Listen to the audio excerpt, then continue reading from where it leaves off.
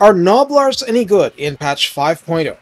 I have no idea if this will be one of my worst performing videos ever, but I want to make this clear. There is an art to using trash. Are Gnoblars trash?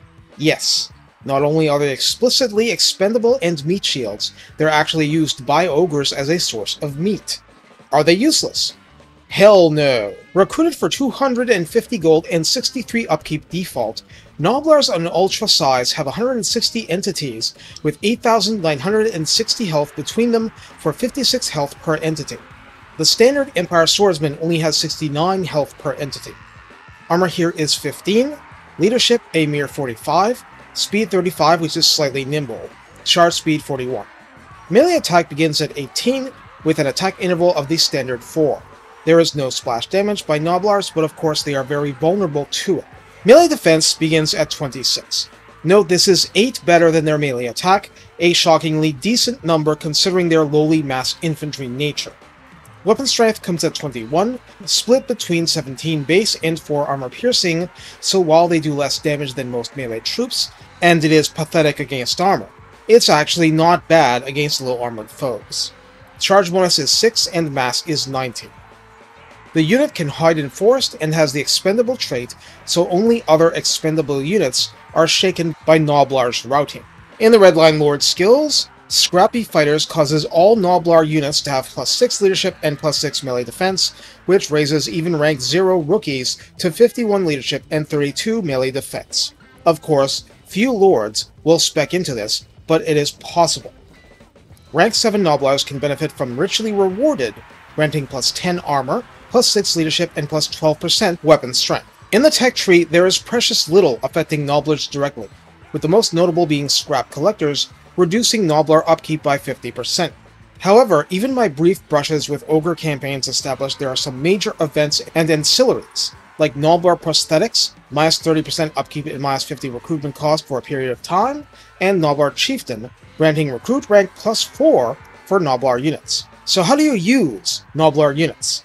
Well, I'm going to be as plain as I can about this. If you're fighting Gorst, you spam them against his vast zombie and skeleton units and trade scrap for scrap, pinning them in place and making life much easier for your spellcasters if you have any, which, you really should. I had a Beast Lord caster get 72,000 damage against a Gorst faction army with a Gnoblar heavy force.